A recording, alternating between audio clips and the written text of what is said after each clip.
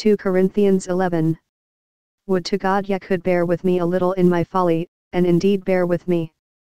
For I am jealous over you with godly jealousy, for I have espoused you to one husband, that I may present you as a chaste virgin to Christ.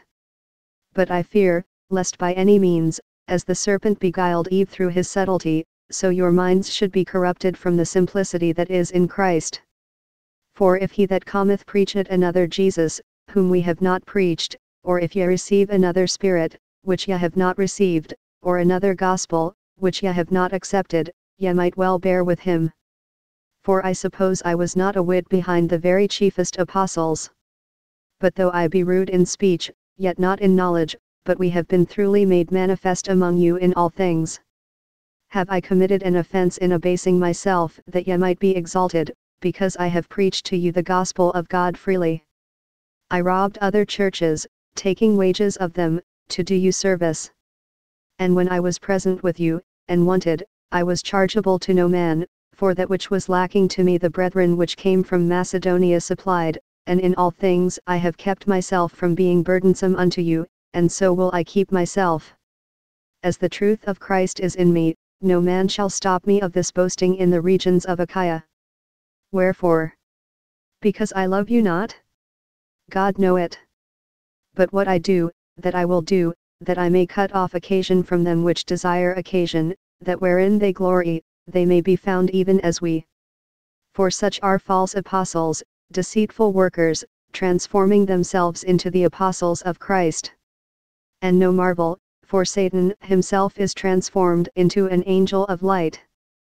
Therefore it is no great thing if his ministers also be transformed as the ministers of righteousness, whose end shall be according to their works.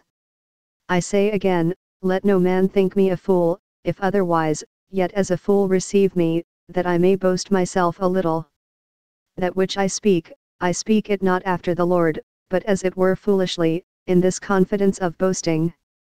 Seeing that many glory after the flesh, I will glory also. For ye suffer fools gladly, seeing ye yourselves are wise.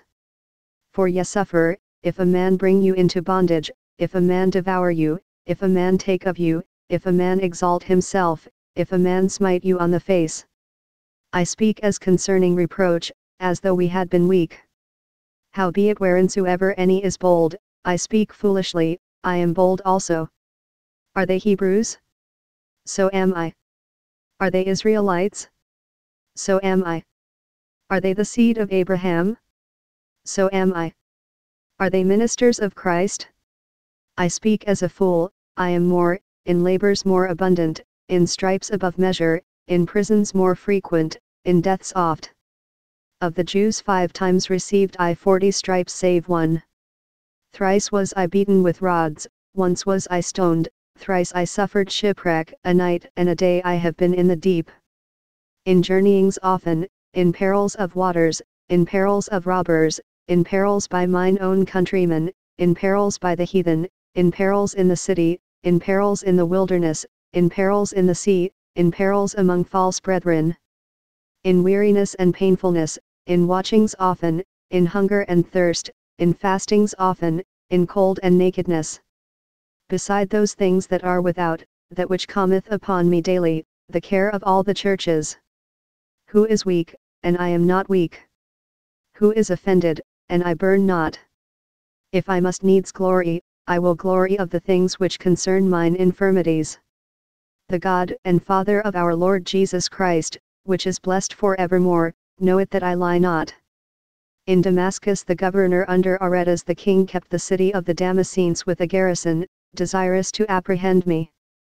And through a window in a basket was I let down by the wall, and escaped his hands.